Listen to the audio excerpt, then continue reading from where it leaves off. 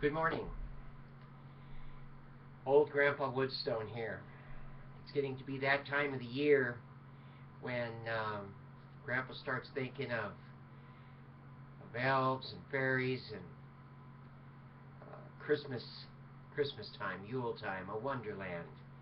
And I've got a story that comes from Scandinavian. It's called Christmas Winterland, and it's written by Vilhelm Hansen.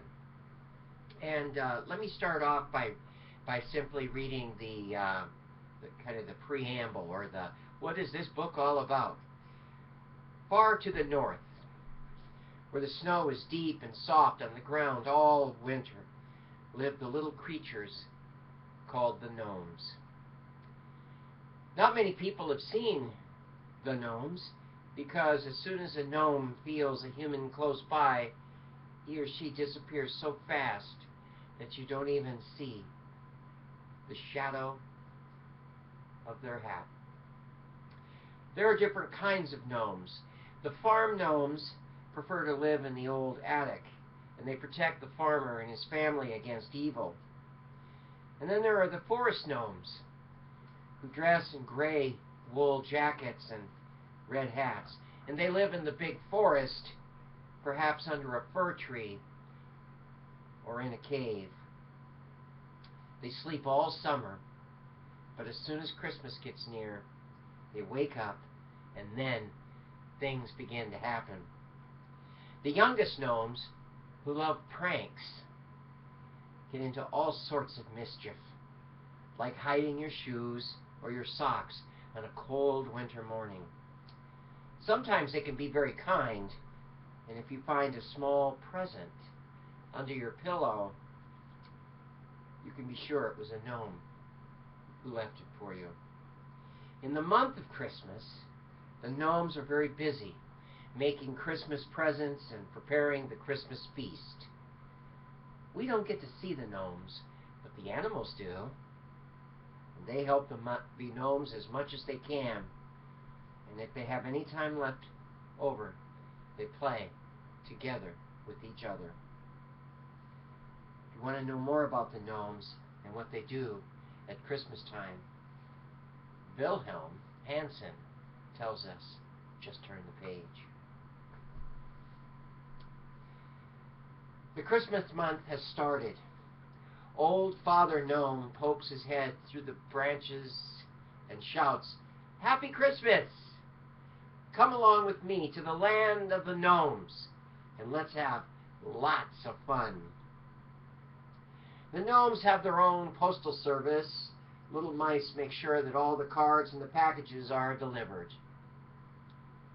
One mouse is responsible for the airmail, but it isn't very smart to have a snail in charge of express mail, is it? These poor little mice. The big cat has gone to sleep on top of all the packages, and what do you think would happen if they try to wake him up? So here's Father Gnome. Oops. Here's Father Gnome, and then there's the picture of all the postal service. Kind of an interesting thing. Let's see what happens. The gnomes are very clever at making Christmas presents. This year, the children will be really surprised, says Father Gnome while he paints a rocking horse. Those two children peeping through the window, though, they won't be very surprised, will they? Some of the gnomes are getting ready to go into town to give the city children a Christmas treat. They fix up an old airplane. It looks as if that big fat pig will have to stay at home. Otherwise, the plane won't get off the ground. So there they are. Let's see the pig.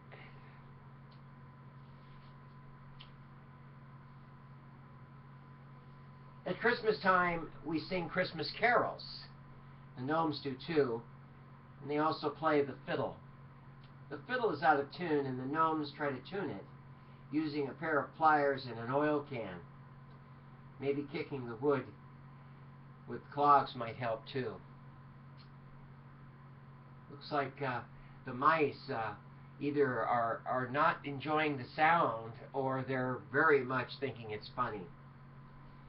Where are the gnomes? Well, they're at the Christmas market. Where else? They love buying and selling, and instead of money, they pay with laughter and giggles and kindness. Just look at what you can buy in the market. Hand-knitted socks, jumping jacks, Christmas decorations, newly laid eggs, clogs, and of course, beautiful, beautiful Christmas trees.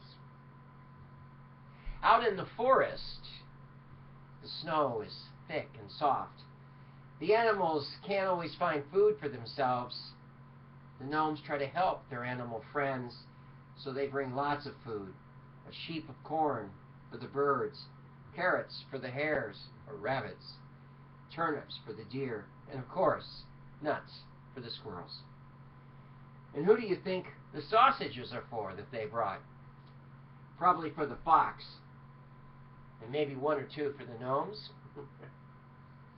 The gnomes think that it must be cold to be a snowman. Here, they say, have a nice cup of hot tea. Oh dear, that simply wasn't a very good idea, was it? Ice cream would have been much better. And the poor snowman is melting away. It's quite an adventure. Where are the gnomes going? They all look so busy and excited. Are they going to the grand Christmas ball in the barn? Oh, they're going by wheelbarrow and sled and piggyback.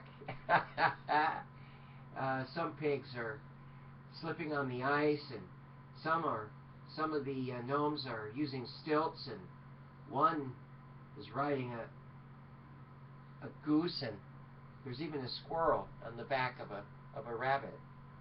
They might get there first. Yes, that's exactly where they're going. The gnome band is playing happy tunes to invite everyone to come and dance and be happy. It's a bit uncomfortable to be in the way when the big fat pigs all fall over. But they've got a drum and a fiddle and a squeeze box. Everyone looks there like they're having a really good time. The gnomes love to dance. Just watch them ice dancing. Clogs, however, are no good on the ice. And did the eggs, which were going to be used for the Christmas baking, all break? The gnome that's carrying the eggs, he's fallen down on the ice. But many of the gnomes are doing quite well on the ice. The gnomes need flour for Christmas baking. The miller gnome is milled the flour, and the gnomes take it home on a sled, followed by the animals who know what the flour is for. They're looking forward to tasting the cookies. I am too. The gnome children, like all other children, like to get Christmas presents. They have written a list so long that grandfather fell asleep trying to read it. How long is your list? These gnomes are trying to count the birds in the tree. They can't remember all the names of the birds. How many names do you know of birds? It's a blackbird, a bluebird, a cardinal. How many names do you know? How many? Can you count the names? How many names can you count? As the gnomes try to count the birds in the tree. Mother Gnome is playing the piano. The trouble is that she bangs too hard on the keyboard and the piano falls to pieces. The flower vase falls on the head of one of the children. Poor Father Gnome thought he was going to have a quiet time with his newspaper and pipe. It's never quiet at Christmas time. Not at the gnome house or your house either, I suspect. It is time for the Christmas circus. Some of the gnomes perform tricks and The rest look on. All the performers are very, very clever, particularly the pig, who can balance on one front leg. Clever pig. The mice would like to give the gnomes a surprise, and they're making Christmas decorations, hearts in little baskets. Pardon me. The marzipan pig has a big red ribbon tied around it, and one little mouse can't resist taking a nibble. That's pretty funny. Whoa, I gotta figure it out. There we go. You see it? All the gnomes they love, actually, rice pudding. But it's not a good idea to fall asleep when you're cooking it. I wonder what Mother Gnome is dreaming about while the rice pudding is boiling all over the kitchen. The pig, the goose, the cat, the mouse all hope that Mother Gnome will sleep for a long, long time because the rice pudding tastes so good.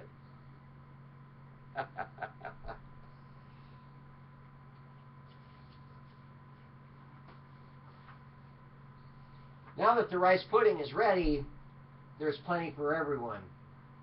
The animals love it. Before the gnomes can celebrate their own Christmas party, they give a party for the animals in the forest. They decorate the prettiest tree they can find, and the animals all dance around it. The fox, the deer, the owl, the cat, the squirrel, birds, they're all there. The rabbits, they're all there. And then they have jelly donuts to eat, and at last, they all have Christmas presents. The gnomes found a beautiful fir tree for their own Christmas tree. The snow is falling, just as it should be on Christmas Day. At long last, it is really Christmas. The Christmas star shines brightly in the sky. They all hurry home for an old-fashioned gnome Christmas.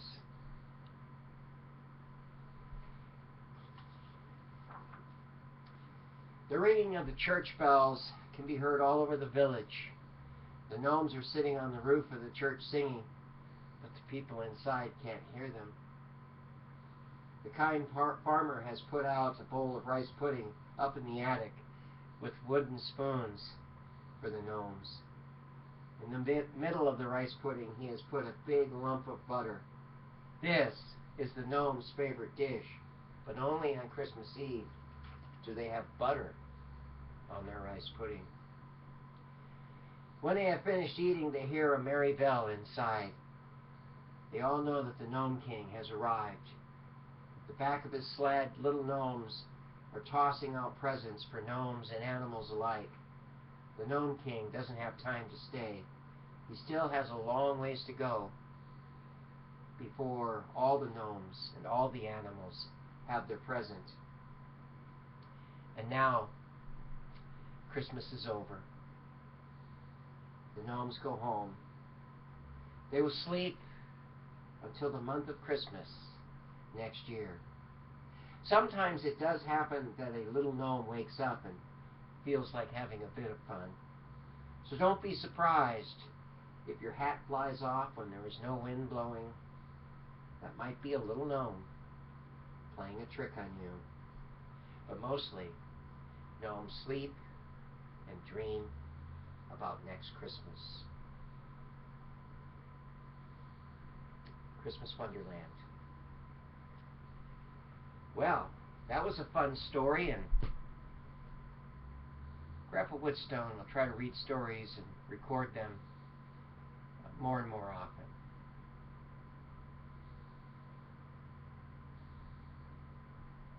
Bye-bye.